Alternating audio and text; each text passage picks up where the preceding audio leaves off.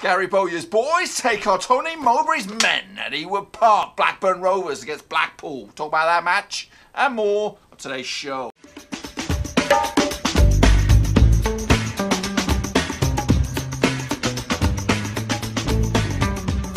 That's right, folks, back once again with another match preview, this time counting down to the latest cup final for Blackburn Rovers. 10 to go when Blackburn take on Blackpool at Ewood Park. We'll talk about that match in just 1 second, but if you're new, hit the subscribe button to keep your bang up to date with all things Blackburn Rovers. Let's take a look at the match in a little bit more detail. It takes place Saturday the 10th of March at Ewood Park. Last season, Blackpool were in League 2 when they finished 7th, getting themselves promoted through the back door of the playoffs, and the current top goal scorer is Kyle Vassell with 9 goals, and the man pulling all the strings, it's the Messiah, it's Gary Bowyer. That's right, the saviour of Blackburn Rovers. He did manage to steady the ship comprehensively after the horrific appointment and all that mess that Steve Keane brought upon us. Over the years, the two sides have met 59 times, and would you believe it, it's so close. Blackburn Rovers just edge it 22 wins to 21.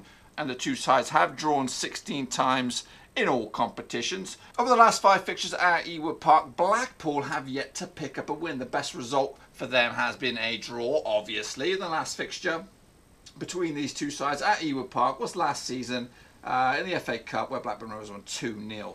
Right at the top of the shop there was a 2-2 draw. That was way back in the Premier League, 19th of March 2011. So it's a nice little run Blackburn have over Blackpool. Can it continue on Saturday? Let's hope so. Let's take a look at the starting 11 for this match for Blackburn Rovers. I've gone Ryer in goal, Nayimbi, Lenihan, Mulgrew and Bell. Evans and Smallwood in those defensive midfield slots, and a 3-man attacking midfield set of Bennett, Dack and Armstrong, with the man, the myth, the legend, Danny Graham leading the lines. Take a look at the statistics. Danny Graham tops the pops with 15 goals. In fact, he's joint top with Bradley Dack, who's also got 15 goals. Chasing not far behind them, only 3 goals, is Charlie Mulgrew. And in there in 4th place is Dominic Samuel with 8 goals. Into the discipline, Richard Small's got 9 yellows, Elliot Bennett's got 8, Corey Evans got 6, and Derek Williams also has 6. As for the Reds, Elliot Bennett has 2, Dominic Samuel has 1, and Lewis Travis also has 1. As for the last 5 fixtures for Blackburn Rovers, they look like this. Obviously, that big one last weekend, last Sunday, Blackburn Rovers taking on Wigan, ended up being 2-2, throwing away a 2-goal lead, only to salvage a point. That is still leaving a bitter taste in my mouth, but the less said about that match, the better. Moving forward, or backwards should I say, 27th of February, AFC Wimbledon 0, Blackburn Rovers 3. That was a comprehensive performance by Blackburn, one of the better performances in the last few fixtures. Before that, 24th of February, Rovers beat Walsall at their gaff, all the way back under the lights. Monday, 19th of February, Rovers picking up a 2-0 victory up against a very stubborn Bury side. And all the way back, Valentine's Eve, Tuesday, 13th of February, Rovers picking up a 2-1 win away at Fratton Park. As for our visitors, GB's boys, this is how I think they'll line up. Lumley in goal, Mellor, Tilt, Robertson, Turton, Ryan, Longstaff, Daniel, Solomon Atabor, Delfonso, and Ganundle. I probably butchered that name, I do apologise. Let's take a look at the statistics. Vassell tops the pops with 9 goals, Longstaff there with 7. Philliskirk has got 6, Mellor has got 6. As for the discipline, Tilt has 8 yellows, Ryan has 7, Daniel has 7, and Mellor has 4. Well, that's bizarre, It's a little private joke in my brain. No Reds thus far for Blackpool. Will that change on a very feisty Northwest Derby day at Ewood Park on Saturday? Who knows? As for the last 5 games for Blackpool, they look like this. Last time out, they took on Portsmouth at Fratton Park and they won 2-0 before holding Peterborough at Bloomfield Road 1-1. All the way back on the 13th of February, they took on Wigan Athletic at their place and they won 2-0. It's an impressive result, that. All the way back on the 10th of February, they took on Walsall and they drew 2-2. And all the way back to the 3rd of Feb, they took on Bury. So they're going into the game against Blackburn on a 5-game unbeaten run at least. In fact, let's take a look at the form a little bit clearer now. This is the last 8 matches at home. Rovers are 3rd in the form table behind Plymouth and Rotherham.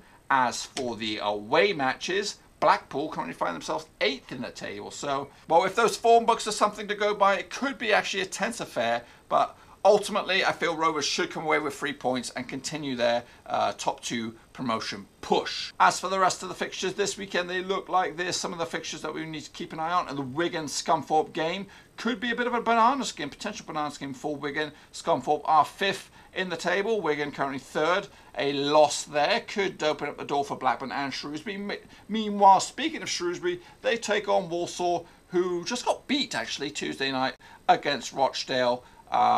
So you don't know which Walsall's going to show up. They currently find themselves 13th for the table. Should be an easy win for Shrewsbury, but you never can tell. Meanwhile, red hot Rotherham, where are they at? They take on Rochdale, and Plymouth, another team on fire. They go to Fleetwoods. Now, over the years, a number of players have played for both Blackburn Rovers and Blackpool. Here are 3 of them for you.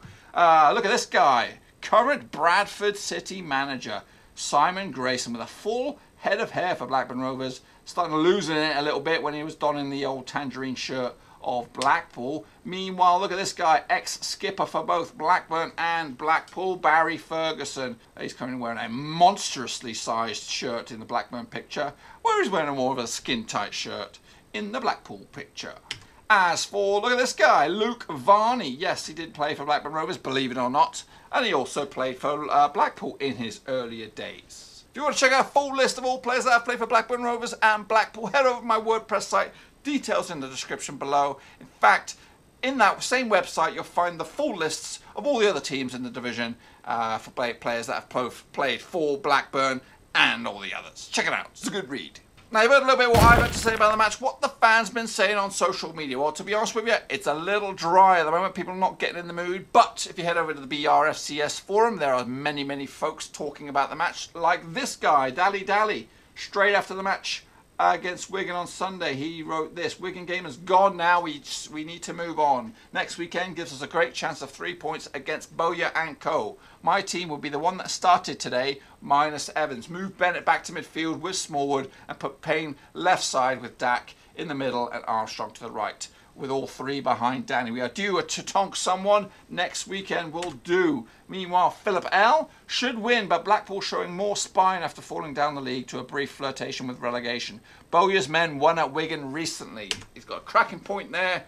They have been on a great run. I just hope that run comes to an end, he would, and then they can continue up the merry table after that. Meanwhile, Tom Phil said this: another difficult derby, but winnable. And if we approach it like today, we'll be okay, especially after a week off. What we don't need is the gaffer getting the collywobbles and going all technical, because there's no need, as the problem is we let in set pieces today, not goals from open play. So that needs to be the focus. Somehow I fear another draw, though. Hopefully the team and crowd don't take the hangover from today's second half into this one. Yeah, I am just itching to get Rovers back on the pitch to see if they can make amends for Sunday's game, because the mood and the vibe. I was already planning my post Wigan game video intro. I had it all planned out. It was going to be a belter, but we're never going to see that now because of the result. So hopefully we can have a clean slate, go in at Blackpool, get the momentum, get the drive back, get another winning run going.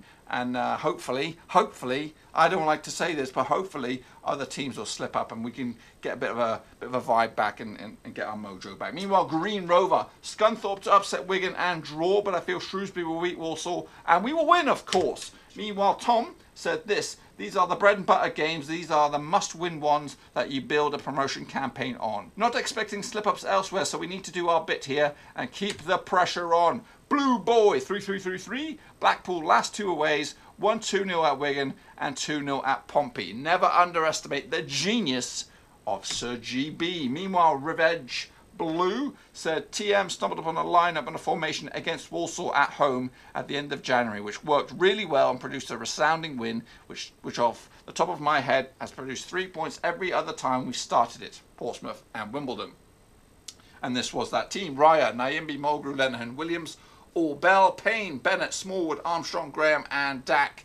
Whenever he's deviated from that in an attempt to be more defensive, we've either failed to win or have squeaked home but struggled. Over to you, Tony. Please don't look a gift horse in the mouth. So that's some of the comments that are going on right here, right now on the BRFCS forum. If you want to check out that forum, there's a link in the description below. And while you're at it, if you want to express your own opinion about the game, about the fixtures, about the run-in, about anything in Blackburn Rovers, feel free to leave a comment in the video section below also. Now, it's not what I've got to say about the match. It's not really what the fans have got to say about the match. What really, really, really matters, especially this weekend, is what Cast the Cast thinks will happen this weekend between Blackburn Rovers and Blackpool.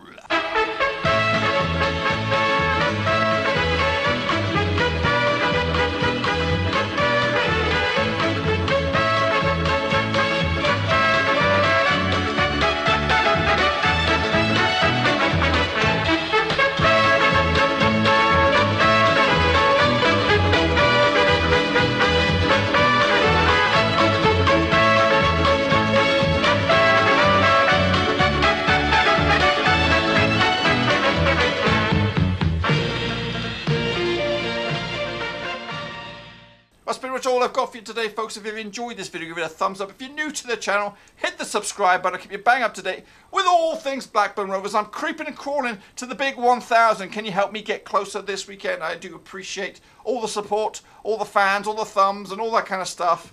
So please hit the subscribe button. I'm also on Twitter and Facebook if you want to check me out on the go. Links to those platforms in the description below. So this weekend sees the return of one of my favourite managers, Mr. Plain Jane Gary Bowyer. Yes, he wasn't Mr. Flashy Pants or anything like that, but he did steady the ship after that mess of a clown, Steve Keane, with all his crazy Portuguese purchases and all these, and the Bradley Orrs and the Danny Murphys. He came in, sorted the business out, got rid of all the crap in the deadwood, and he brought in some wise buys in Rudy Gestead, Tom Kenny, Ben Marshall, and all that kind of stuff. So good quality purchases. He did the business, steady ship, and it got us so close to the playoffs. But this weekend, Gary, it's Blackburn Rovers duty once again. So whack the cap back on, take one for the team, give us all 3 points, and then hopefully you'll have a good rest of the season. Anyway, till next time, thumbs up, subscribe. Ciao for now. Thanks again for watching. Please like, share, and most importantly, hit that subscribe button. It'll keep you bang up to date with all things Blackburn Rovers. But if you want to check out something completely different, head over to my other YouTube channel. You do that by pressing the button right there. If you want to check me out on Twitter, Facebook, details are in the description below. So until next time, thumbs up, subscribe.